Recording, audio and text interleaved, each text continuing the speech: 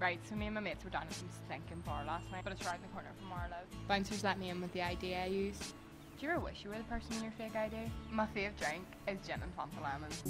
And then there's my boyfriend. He brought me to that shitty party last night. Tried to tell him to get a job and get off the dole because he's skirting about picking up wee girls. Says he's doing the double and doesn't think I know.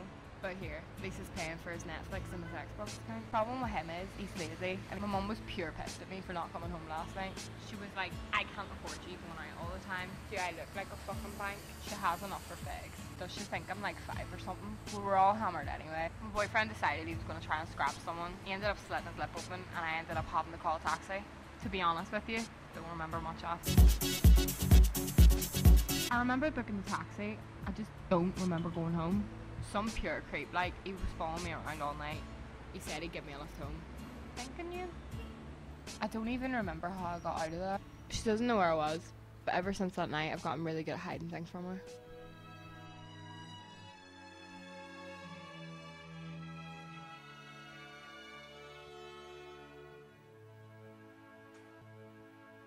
In one single moment your whole life can turn round. I stand there for a minute staring straight into the ground. Looking to the left slightly, then looking back down. World feels like it's caved in, proper sorry frown. Please let me show you how we could only just be for us. I can change and I can grow, or we could adjust. The wicked thing about us is we always have trust. We can even have an open relationship if you must. I look at her, she stares almost straight back at me, but her eyes glaze over like she's looking straight through me. Then her eyes must have closed for what seems an eternity. And when they open up, she's...